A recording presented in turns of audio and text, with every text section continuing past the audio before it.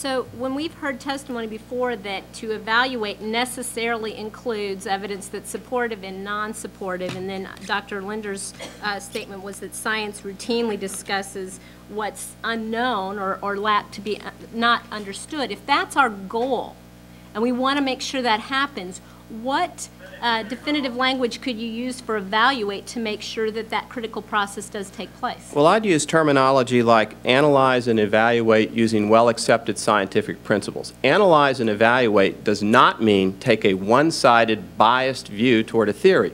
It means, from a scientific standpoint, look at the data and follow the information and where it leads you in terms of consistency or inconsistency with the data. So analyze and evaluate with widely accepted scientific methods would be the sort of language I would like to see. But again, analyze and evaluate within the scientific community, I think, is sufficient.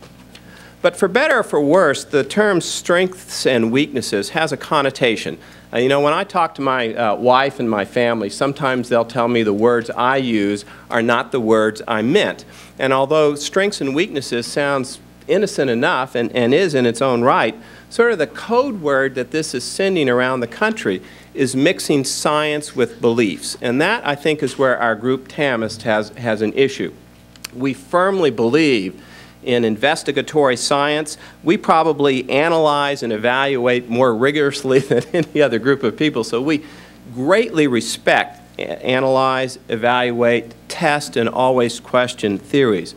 But we don't want unintended consequences. We don't want the unintended consequence to be a national sense of a step backwards in Texas when, in fact, so much positive action is taking place here. And I think for us that may be why this is a very passionately held issue and why we believe strongly in sound science.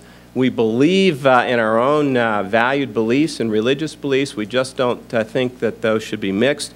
And we think, again, intended or unintended, that when you put these words out, strengths and weaknesses, we feel that that is sending the wrong message across the nation, even if unintended.